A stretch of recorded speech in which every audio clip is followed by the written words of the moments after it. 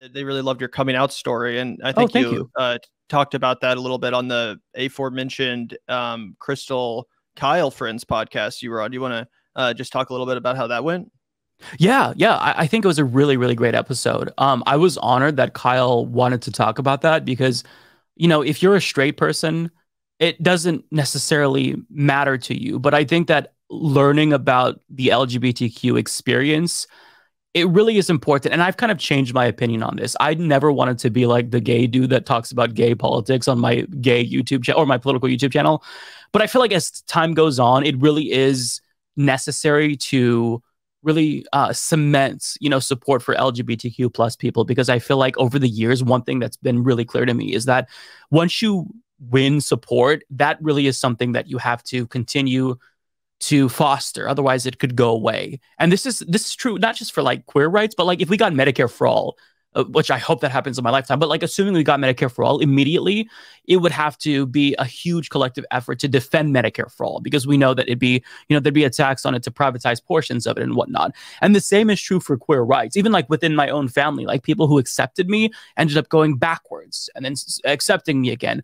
So this is something that you have to constantly build. And I think that talking about my experience has been at least illuminating to people. And I've seen one thing that I really like is people would say like, okay, well, I don't agree with Mike's politics, but I think this story is really powerful and it makes me understand the gay experience more.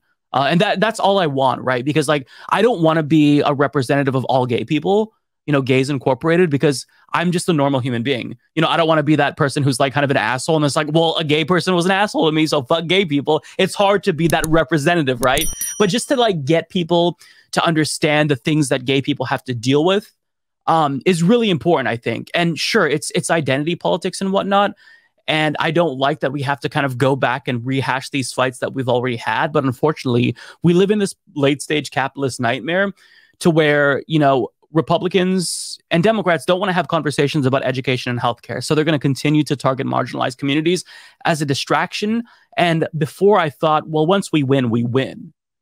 But no, that's not actually true. So we have to go back, rehab these fights, and try to continue to move forward, even if we're going to kind of keep circling back to the same shit that we should have already won. So hopefully that's kind of a long-winded way of answering that. But no, you actually said something that, kind of, I think is important. You talked about how, Kyle and like, regular straight guys, sometimes, they get a little uncomfy when you talk about the whole coming out experience or, just not super interested, not putting it at the forefront of the discourse. But then you said something else that, I think I frankly, should have probably done a better job foreseeing, because I was definitely in the camp of people who was like, wait, when I saw, especially the anti-trans hysteria, which we'll get into, I'm sure, when I started seeing all that manifest again, the anti-gay, the groomer stuff, I was like, what in the fuck? Like, what is happening? Right. Now, and I'm a straight guy. I live in a bubble, right? I live in Kansas City, Missouri. But I was like, didn't we talk about this in like 2009? Like, wasn't I like, weren't we having these discussions in 5th grade where it was like, oh yeah, the kid whose parents are really religious and hates gay people, like, we need to talk to him and like fucking like,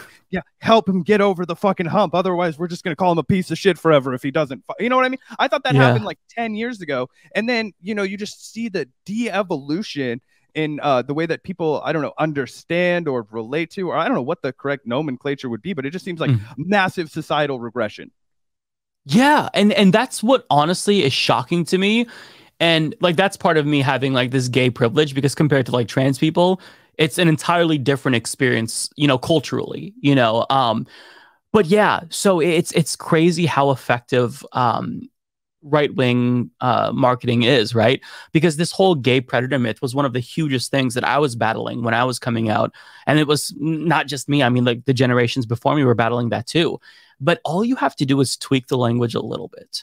Instead of pedophile, it's groomer. And you kind of prime people to think about the same thing. So you're not saying explicitly gay people are pedophiles, but when you put groomer in someone's head, they come to that conclusion themselves. And they think, oh, well, if they're grooming, of course they're pedophiles. Now they're completely misrepresenting the word grooming, but they don't have to represent it to accomplish what they want to accomplish. So yeah, it's hard because like I've had people in my family and social circle who are the most accepting people ever, but then they'll just kind of drop a Fox News talking point, and I'll just I'll do a double take. It's like, hang on, I mean, Are you saying that I'm like a groomer around my nieces and nephews? I would fucking kill anyone if they try to hurt my nieces and nephews. Well, are you serious? Like that? You know me though. You know this is just a stereotype. How could you say that? And then I had to like basically have this conversation and help them relearn the things that they learned, or help them unlearn the bad habits that they recently picked up. Even if like they don't watch Fox News, they could hear it from one of their friends who might be apolitical, but heard it from, a conservative friend. So these things spread like wildfire. And the thing that really put it into perspective for me was how popular the Don't Say Gay bill was in Florida. I mean, more Democrats support it than not. So that goes to show you that things can regress really, really quickly. And whenever I see like straight people really embracing, gay people and fighting, that's the best thing ever, right? Because they don't have to care, but they do. And that's like so valuable to me. Yeah, no, I exactly mirror your thoughts and what Zach said too, where, I am a straight guy myself, much to the surprise of some people. But, I always kind of thought, how people said like under Obama, like, oh, we live in like a post-racial America now. And obviously that was bullshit. Right. Well, I did kind of think, in a sense that we were living in like a post-homophobia America, because after gay marriage was legalized, I mean, obviously I know homophobia existed, but I was like, oh, this is like relegated to, really like, kind of rural areas maybe, or people that do not have a lot of experience. Like this isn't a mainstream thing anymore. I thought we were so beyond that. And what's really shocked me about this recent resurgence of kind of moral panic surrounding the LGBT community is that it's not just fringe voices. It's actually like literally the most prominent members of the right-wing media. Here's a tweet from Ben Shapiro. This looks like this is right out of like the 1980s. Disney works to push a not at all secret gay agenda and seeks to add queerness to its programming. And obviously, fuck Disney. I don't give a fuck about corporate America. But having a very minor and mild depiction of a same-sex relationship in a movie is not a gay agenda.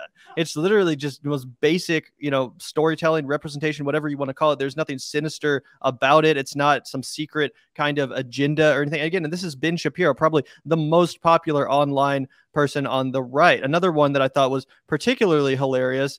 Here's Blair White, who, by the way, is a trans woman herself, who says, I'll never forgive the LGBT community for allowing the slippery slope argument I grew hearing up from Christian conservatives to actually come true. And obviously nothing has changed. There has been no, slippery slope, and the gay community, the trans community, it's no different than it was. It's just that now the right wing is hyping it up and creating this hysteria, which is right out of their playbook. I mean, they always do this. They pick a minority or a disenfranchised community. I mean, it seems like in 2016, around that era, it was like illegal immigrants and Hispanic people, stuff like that. It seems like now they're trying to gin up a panic around LGBT people. But again, I thought that was particularly fucking crazy. Another one that I saw just the other night was Candace Owens saying parents who take their children to drag queen story hour are underqualified to have children. They should have their children taken away from them. And again, what I find, the most blatantly hypocritical about all this stuff is that a couple months ago, people like Candace Owens, people like Ben Shapiro, all these fucking right-wing idiots were talking about how, oh, the government should not infringe on parents' rights to raise their kids the way they want, and all this propaganda in schools, a critical race theory. Parents need to reassert control over their children and over their communities. The government should not be involved at all. And here she is saying that the government should take people's kids away if they go to a drag queen story hour, which, by the way, there's nothing inherently sexual about a drag queen. Anyway, I just find this all completely insane and totally unexpected. I did not see this, anti-gay panic happening, but here we are. Yeah, and to the extent that anti-gay panic became a thing again, to have it really land, that I think is the wake-up call for a lot of folks. And it's just, honestly, if I'm being perfectly 100% honest, people like Blair White and Dave Rubin and Christian Walker, like the gay conservatives who weaponize their identities to spread homophobia, I don't think that they realize, and I tweeted about this too, they'll never be one of the good ones. We're both going into the same blender. Like they want to put you into a blender. They want to put me into a blender. So they think that they can, like, by using all the same arguments and talking points, that they are just like, oh, well, I'm helping. Like maybe Blair White is deluded enough to think that, well, if I say transphobic things, then they'll think, okay, well, this is one normal trans person who's saying what, they also think. Therefore, maybe that cultivates acceptance, but it doesn't work that way. Like, you absolutely never cultivate acceptance by embracing bigotry and ignorance. You cultivate acceptance by fighting and challenging ignorance. And so these people, the thing is that they have money, right? They're getting money to say these things. You know, you get clicks if you're the trans person who shits on trans people, like Dave Rubin. You know, he's the gay guy who goes on Fox News and says, well, as a gay person, this is not homophobic. And he gets a lot of money for that. That's where the cash is. So, but the problem that I have with that is, and perhaps the reason why I hate them more than anyone else, is because they're the most effective, because using your own identity against your community is very, very persuasive. Because, you know, in the same way that somebody like my sister can point to, hey, I have a gay brother, so therefore this is what I know about them. The opposite can happen too. You know, so like somebody on Fox who's watching Fox News can say, well, I saw this trans woman who said, yeah, these kids are getting groomed. And it's really powerful. It's a huge propaganda tool. So yeah, it's frustrating. And I appreciate, you know, people who are acknowledging it and pushing back against it, because currently, like, we have a Democratic Party who is just letting it slide. I mean, Joe Biden, to his credit, signed an executive order that does some things, but I mean, you need legislation, right? But like a couple of weeks ago, I read this article. I can't remember who wrote it, but it was about how the Democratic Party, people like Tim Ryan, Hakeem Jeffries, their response to the groomer talk was, oh, that's so stupid. Nobody believes them. And it's like, hello, like, have you seen the polls? Like, you have to have some sort of pushback. Otherwise, you know, Republicans are going to set the agenda, and they absolutely have dominated. So, yeah, I honestly think that this probably sets like queer people back a decade, if only. Yeah. Yeah, not to cut you off, Mike. I'm sorry. I just meant to add that one of the things that just blew my mind when I saw that tweet that Gavin pulled up is the #1 response to Blair White is just a person saying like, oh, I think that the gay people would be so much better off if they just never fought for their rights in the first place, right? So I think it was the actual translation was like, it read like, oh, what if somebody had said, fine, asshole, I'll just buy my cake somewhere else? The gay movement would, yeah. I feel like if someone just said, fine, asshole, I'll get my wedding cake somewhere else, that we'd be in a slightly better place today, which is just the most like backwards, archaic logic. Like, oh, yeah, maybe if we'd never had the civil rights movement, like black people would be in a better place in America. Like maybe if we just never, like done X, Y, or Z for any marginalized group, like this would be better for them, because then they would have just shut the fuck up and done what we wanted them to, and that would have made me happy anyway, right? Like, this is just the most brain dead kind of analysis, and I feel like this shit is really popular. It's just like exactly what you were saying. It's like, I want somebody with this identity to basically satisfy every bullshit narrative about them, and then just like that makes me okay with those people now, so I'm not prejudiced, right? It's like, I'm okay with a trans person if they spend 23 hours and 30 minutes every single day telling you that trans people are bad, right? Or I'm okay with a gay guy if they're going to be like, oh, I don't care that you think my life is invalid. And like when Dave Rubin was talking to Ben Shapiro, and Ben Shapiro was like, I'm not going to your fucking wedding. And he was like, no, I respect you. And it's like, are you fucking kidding me, man? You're going to do this to yourself? But I don't know. That just blew my mind when I was looking at that. And all of these things, they just compound to be like, holy shit, like we're we're not doing well as a left. Yeah. And you know what we've always been pushing for is just a basic level of human tolerance. And the reason why that tweet probably like stood out to you so much is because it's fundamentally intolerant, right? I mean, to just force gay people to accept that some businesses won't serve them is, I don't think that people really understand the implications of that. Most, gay people probably don't live in cities. A lot of them live in rural areas. And even if you live in a more liberal area, as I did, and there's laws against discrimination, that doesn't necessarily mean that people will find ways to subvert those laws. For example, like when me and my husband were looking for places to rent, right beforehand, a month before that, my friend who has a female same-sex partner, she's bisexual, got turned down specifically because she was gay. And it's not like the landlord said, well, I don't want to rent to two lesbians, but he said, oh, wait, it's two women who are roommates. And, they could put two and two together. And so that like horrified me. And, looking for venues for like a wedding, if you're a gay person, a lot of them are like churches or like these old religious couples that have like farms and shit like that. So you have to think, okay, I just got to not go there, because even if it's illegal for them to say, I won't do a venue for a gay couple, the like amount of mental agony to deal with somebody saying no, not if you're gay, not two men, it like it leaves a lasting mark on you. Like there was like relatively close to where I live, there were 4 masked men with guns. They had like ARs, and they had signs that said gays are not welcome. You know, gays go away. One of them said something about putting gays to death. Like it didn't say put all gays to death, but it just said like something of that nature, like, you know, death penalty or something, capital punishment. And it's like, you know, this thing doesn't, like, you can't just let it roll off your shoulders that easily. Like I try to, but it kind of eats away at you, where it's like, holy shit, there are people like really close to me that want to kill me just because, you know, I'm gay, and they probably don't know about me, but still the thought is really ominous. So, you know, the thought of like going into a restaurant and then saying, nope, not going to serve you, or trying to get a cake and they say, nope. A lot of people don't realize that there's not other options. You know, you can't just go to another restaurant. Like some people live in very rural areas, and you shouldn't have to. Like if you're going to have a business, you have to follow the law, you know, and you shouldn't be able to discriminate against people. That's just fundamentally intolerant. You know, if you were to say, oh, well, you have a MAGA hat, get the fuck out of my restaurant. It's not the same thing, because that's not like an immutable characteristic, but they would have a problem with that. But you know, these conservatives can't empathize with other human beings and think, oh, okay, I guess I wouldn't like that if that happened to me, or if it happened to my daughter or son.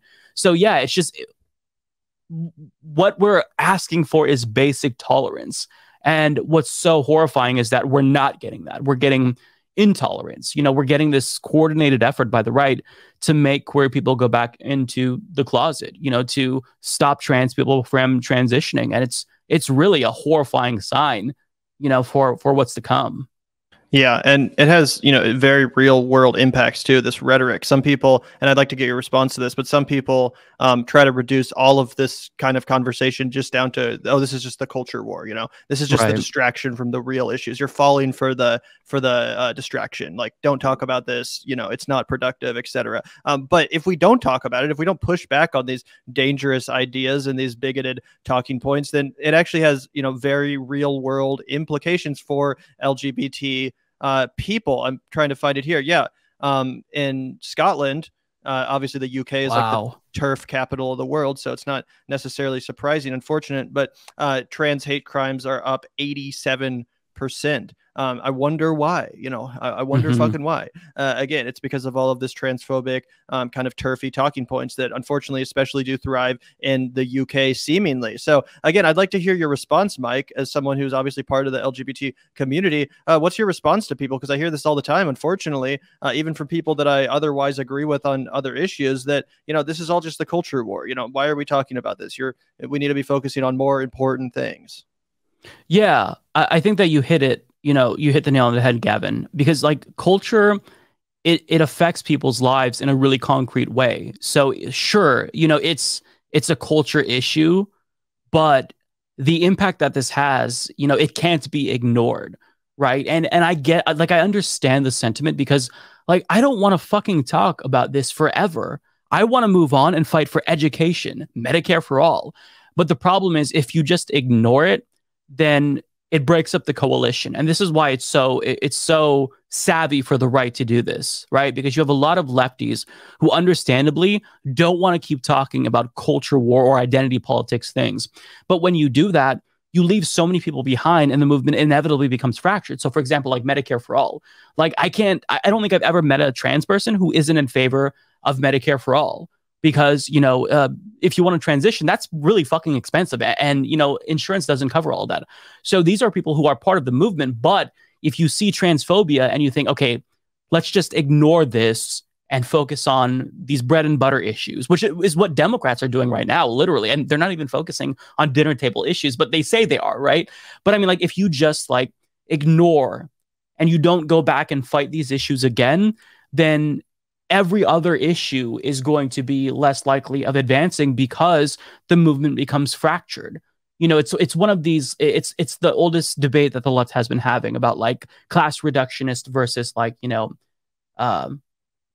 the alternative, right? Where you support everything. I'm blanking on the name right now, but like there has to be a really good mixture, because if you say, well, you know what, defunding the police is really divisive, and so I don't want to talk about that, then, you know, you leave behind a lot of black and brown people who don't want to fight with you on other issues, who are allies. So even if they still want to fight for Medicare for all, that lack of like solidarity, you know, it spreads like a disease. So the right is really smart to focus on these culture war issues because that's all that they have. If they actually had a conversation with us about like healthcare, they'd lose 10 times out of 10.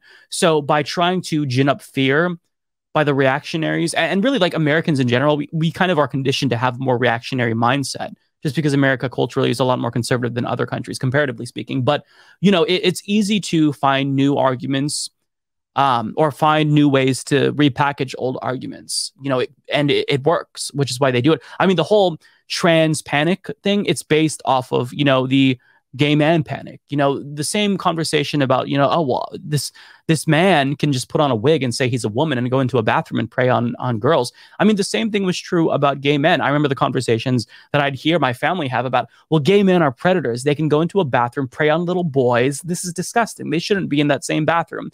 And then, you know, with the sports issue, the same thing was true when, you know, there was integration in the US. Oh, well, we can't have these black basketball players play with white basketball players because they're biologically advantaged compared to the whites. So the whites won't have and we're seeing the same thing with trans people. And like, I always go back to, okay, if you don't understand it, it's a subjective experience. If you don't get all elements of it, okay, but we're asking for a basic level of tolerance, just tolerance, not, you know, not anything other than that. Like acceptance would be great. But tolerance is really the ideal because that just means I may not understand or agree, but I'm allowing you to live. But we're in this situation to where trans people literally can't live. Like if you're in Texas and you have a transgender kid and you seek out gender affirming care, now you're being investigated as a child abuser. You know, there are Matt Walsh, for example, who has an anti-trans propaganda documentary that's probably more hysterical than Reefer Madness. He is now admitting, he had a tweet about this, that even adults shouldn't be able to transition. So, you know, we're not even to the point of tolerance being a possibility. Now we have to fight for basic tolerance again and just letting queer people live, you know, the whole live and let live mantra. That's really important. So yeah, sorry, I kind of went on a different tangent, but. No, don't apologize. Yeah, I think it's, I mean, I think that's spot on. Yeah, and also I would just add that, you know, when it comes to some of the real, what I would consider culture war issues, stuff like CRT or like, right. You know, on the left, sometimes there obviously are people that go too far, like the people that love to hand wring about like cultural appropriation all day, stuff like that, or the whole Latinx stuff. Like, yeah, obviously that stuff can be a little bit annoying, but that's different than the literal blatant homophobia and advocacy for regressive policies that we're seeing now come from the right wing. You know, it's one thing to get distracted by these dumb kind of like social justice warrior causes. It's another thing to literally stick up for the basic human rights of our fellow American citizens. Like, that's not engaging in the culture war to me. That's just like, yeah, in the same way that I would argue for integration of black and white people, I would argue that gay people and trans people should have the same rights as anyone else. Like, that's the most obvious thing ever. And it does really bother me when that all just gets grouped into this like culture war, identity politics, you know, bucket. I just think it's dumb and reductive, and it's not true. Yeah, you're absolutely right. And to say, like, I don't really blame people for using the term culture war. I'll use it myself just because colloquially that's what kind of people acknowledge as these social issues. But it's so much more than culture. Like, it affects people in such a profound way. Like, I can't tell you how many emails I've gotten from queer people who are contemplating suicide and just feel like, you know, if society doesn't accept me, then what's the point? My family rejected me. You know, it's really difficult. And thankfully, there's been success stories where, you know, somebody a couple of years ago wrote to me saying, I'm not going to be here much longer. And then they write back 2 years later after I've had conversations with them saying, I'm doing really great. I'm in a good place and I'm helping other queer people. But that's not always going to be the story. You know, that's not always going to be the norm. So like this culture war, it really eats away at you. And especially like just from my perspective, I kind of feel like I have a responsibility to cover these things on my show because, you know, I'm a queer person. So I've got to advocate for queer people. But it just like, holy shit, the depression that you get just when you see again and again, oh, it's another story of how you're groomers, and it ends up having an effect on you, right? So yeah, it's more than culture, and it has a real concrete impact on people, in particular, you know, young people, because that's who I really care about. Because queer adults, we've been, you know, we have thicker skin, but when you're a vulnerable young person, it's really hard. really hard. So one thing that I'll say to straight allies that you can do is if you have like a local queer youth resource center, if you volunteer or donate to them, don't donate to these national organizations, but if you can like spend time there, that will have the biggest impact, especially now, because these centers are going to be targets for like, oh, these are grooming facilities. Yeah. But these resources, like these centers provide resources that literally save lives. So if you're like a trans kid and your parents kick you out, they house you. You know what I mean? So it's really important that people support these things. The resource center that I volunteered at in Portland had a brick thrown through their window like all the time because they had the queer flag. So you have to kind of like broadcast that this is a safe space for queer people. But at the same time, they just inherently are targets, especially now. So that's one thing that I'll say. Like if somebody like sees this and they want to find some way to help, find a queer youth center, and whatever you can do, ask them. That really, it's huge. I can't even describe it. Yeah, well, that's super important. Thank you so much for bringing that perspective to our show today, Mike. I think it's really again important that we talk about this stuff and not just talk about it, but that we call out this clearly concerted campaign of bigotry that the right wing is waging. This moral panic that they're trying to gin up. As they always do, with any given disenfranchised or minority community. This time, unfortunately, it's the LGBT community. And yeah, it's incumbent on all of us as commentators or lefties with any sort of a profile to call this out in no uncertain terms for what it is. And frankly, I've been really disappointed by the fact that I haven't seen enough people do that when, again, it's just so fucking clear as day what's happening. And it seems like such a fucking baseline thing to be able to call it out, but I guess not for everyone.